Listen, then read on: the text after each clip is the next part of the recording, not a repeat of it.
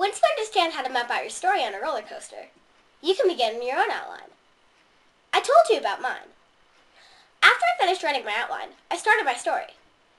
My outline was very helpful because it kept me on track when I didn't know what to write next.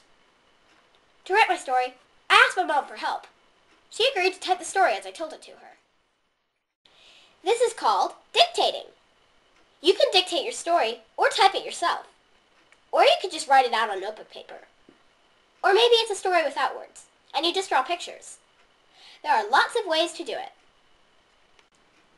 After I wrote my story, I fixed it. We call this revising. When I was revising, I read my story out loud. Reading out loud helps me find things in the story that don't make sense. Then, I changed them to things that do make sense.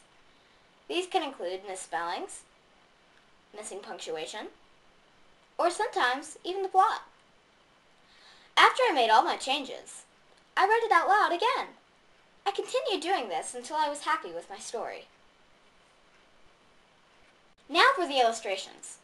These can be photographs, drawings, paintings, collages, or things like that. Some authors don't use illustrations, and some authors have other people do the artwork. I like doing my own drawings. In Birds on the Run, I made full-color pictures using markers and paper. In Attack of the Reptiles, I drew black and white pictures using only a fine-tip pen. To choose what pictures I drew, I took one page of my story at a time and picked out the scene that I wanted to draw. This allowed me to spread out my pictures and keep the story interesting. Once the pictures were finished, I had my mom help me scan them into a computer, and then we put them in the document with my book.